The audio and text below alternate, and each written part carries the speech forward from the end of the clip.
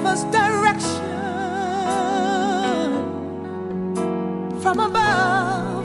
We need a word from the Lord, a word from the Lord. Would buy in it and allow our iniquities to lead us astray. You see, many times people wonder, why is it that God puts us or leads us into temptation? But the Bible has to tell us that God can't tempt us. You see, the only thing that really tempts us is our own iniquities, what we really want to do. And we see what we really want to do, and we buy the bait like a fish with a hook, and we're caught up.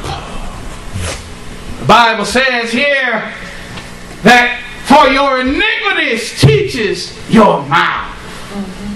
Oh, that is deep. Your iniquities teaches your mouth. No, your iniquities are not supposed to teach your mouth.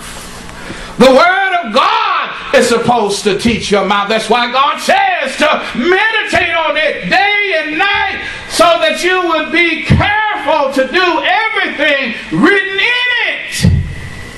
So that you would be careful to do everything that is written in it. All right. Can I get an amen? Amen. Amen. So if we want to overcome this hindrance to meditation, we've got to get some new teaching. And we have to obey the word fully, not halfly. That's what you see, and that's called a lukewarm Christian. When you're doing something halfway, that's lukewarm, and God hates lukewarm. He said, I'd rather you be hot or cold, or what? I'll spill you out. Right. Amen. Of the same mouth. So it's not just new teaching, it's just doing everything that God tells you to do. Everything. Without question, without a doubt. You don't have to understand it. You meditate on it day and night, and you do it. Say to your neighbor, neighbor. Oh, neighbor. Do everything. Do everything. The Word tells you to do. The Word tells you to do. Whether you understand it or not. Do it. Do it. And that's what meditation does. It really helps you to understand, because sometimes you read a text and you have to stop, and meditation puts you in a slower mode. Amen. Amen. And sometimes you have to stop in the middle of the text and say, Lord, okay, now what does this truly mean? Or what does it mean to me? Or what is it you want me to do as a result of reading this word? What is it you want me to do? I think Foster mentioned that during the meditation time during this week. To stop and say, what is it that this word wants me to do? New teaching. Don't let the iniquities of your mouth teach you. Only allow the Word of God to teach you, and meditate on it day and night, so that you'll be careful to do everything written in it. Right. Then from Sunday we learned that that's how we can be prosperous and successful. And many of us want to be prosperous and successful. And this is the way that you become prosperous and successful. So we have to get some new teaching, and then we have to get what? Some new talking. Yeah. All right. It says, and you chose the tongue of the crafty. You chose the tongue of the crafty. Many times our tell us where we really are with God. If we see what we're talking the most about, All right. that's what we love the most. People in the world, you hear them talk, and a lot of times they're just talking about money. A lot of times, men, they talk about women. money, women, power, trying to be influential, or trying to be perceived as being influential. Boasting. Your talk tells you really where you are with the Lord. Because a person that meditates on the Word of God will probably be talking about God all the time. All right. You don't have to tell them people to witness for the Lord.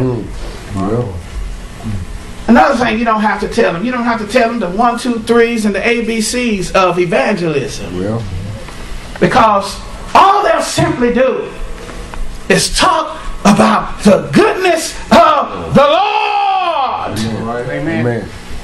And it just comes out. You don't have to train them to do it. They're so full of the Lord that it just automatically comes out.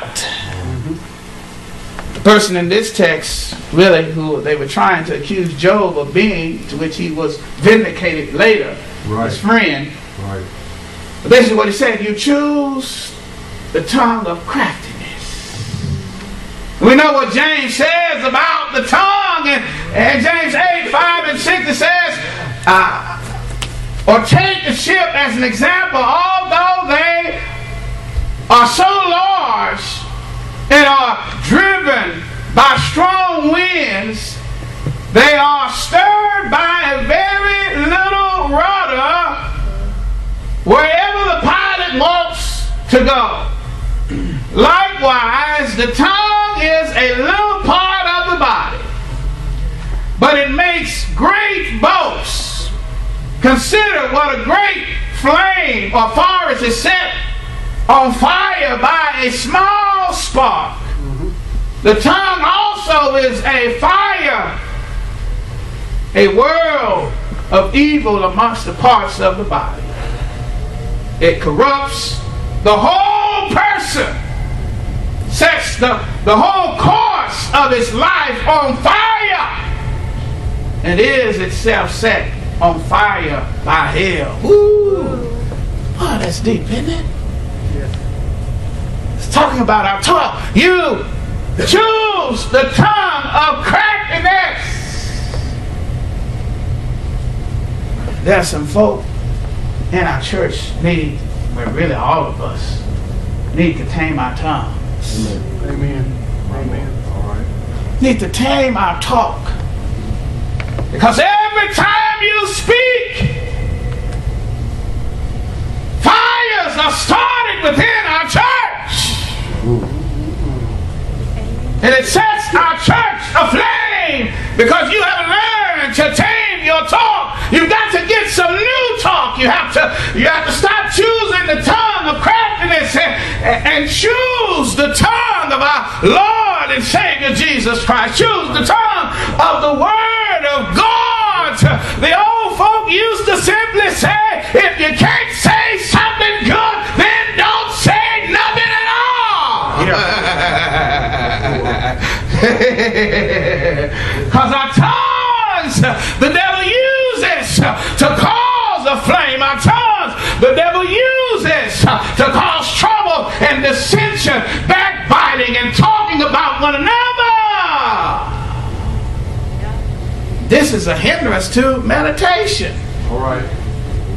You're too busy talking mess to where you're not meditating and focusing on the Word of God. You're too busy talking to other folk to where you see the Word will tell you what to do. Well, I'll tell you what to do. Yeah. We've got to get a new talk this year. Say to your neighbor, neighbor! Neighbor. Oh, neighbor! The conqueror on the sea.